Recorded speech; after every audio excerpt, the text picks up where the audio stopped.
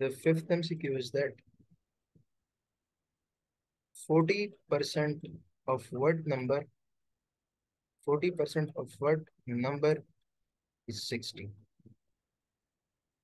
इसको करने के दो तरीके हैं। नंबर वन, आपको ऑप्शंस गिवन हो गए, बैक सॉल्व कर लो। मतलब फॉर एग्जांपल चार ऑप्शंस गिवन हो गए ना, ऑप्शंस गिवन हो गए, ऑप्शन में नंबर का 40% निकालो, सही है नंबर, अगर उसका 40% 60 आ गया बस वही नंबर आंसर है आपका, सही है, वही आपका आंसर है।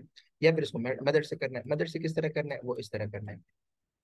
40% लिख लो, मतलब 40/100। ऑफ का मतलब होता है मल्टीप्लाई, वर्ड टू वर्ड कर लो। वर्ड का मतलब है क्वेश्चन मार्क, मतलब आप लोगों ने मालूम करना है।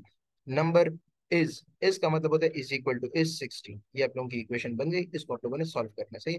Question mark will be equal to, cross multiply कर लो, 60 multiply 100 divided by 40। 60 multiply by 100 multiply divide by 40। सो अब इसको सिर्फ आप लोगों ने सिंप्लीफाई करना है। सो इट विल बी, ये कट गया इसके साथ, सो ये 2 2 jar 4, 2 3 jar 6, 2 1 jar 2, 2 5 jar 10। So 30 multiply 5 which is 150। सो 150 आपका आंसर हो गया। मालूम भी कर सकते हैं, फॉर एग्जाम्पल 40% ऑफ 150 जरा कर ले, 40 divide by 100 multiply 150, 15 4 jar 60, so 6000 divided by 100, you get 60, which is exactly the number that you needed. सही है, थैंक यू।